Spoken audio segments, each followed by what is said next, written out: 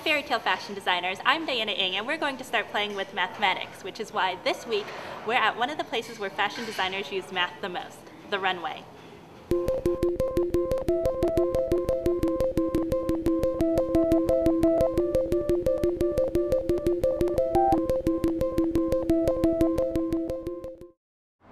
When designing their collections, it's very important that fashion designers make the collection stylish and fashionable. And one of the ways that they do this is by looking at trends. Trends are really basically statistics. So we're going to take a look at how fashion designers use trends or statistics in their designs. We're going to go shopping and look at clothing that's designed for fall 2009.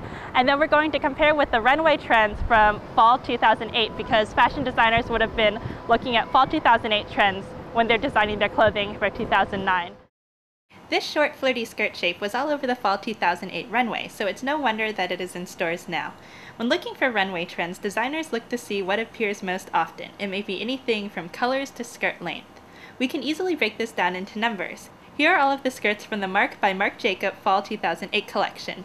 There are 6 short, flirty skirt shapes and a total of 12 skirts. You could easily make this into a ratio and say 6 out of 12, or say 50% of the skirts in the Marc by Marc Jacob's Fall collection are short, flirty skirt shapes, meaning that this is a trendy type of skirt.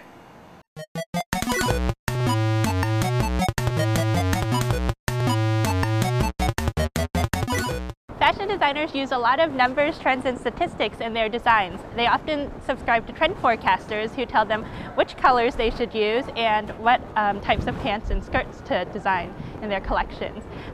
Also, fashion design companies have merchandising teams, and the merchandising teams tell fashion designers exactly how many of each type of skirt, pant, or shirt to produce.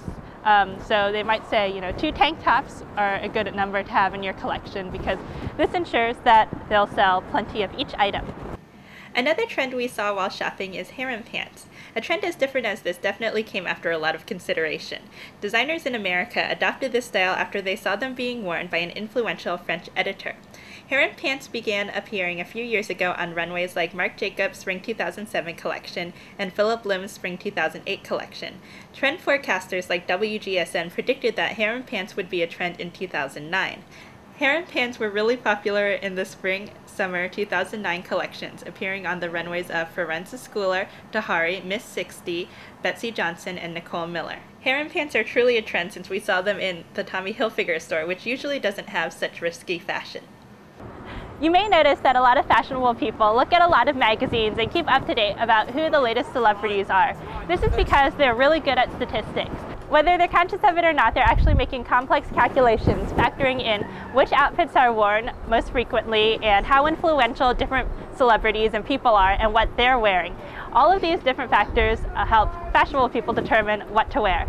So now for this week's design question. We want the Fairytale Fashion collection to be fashionable. So what do you predict some of the trends will be for 2010?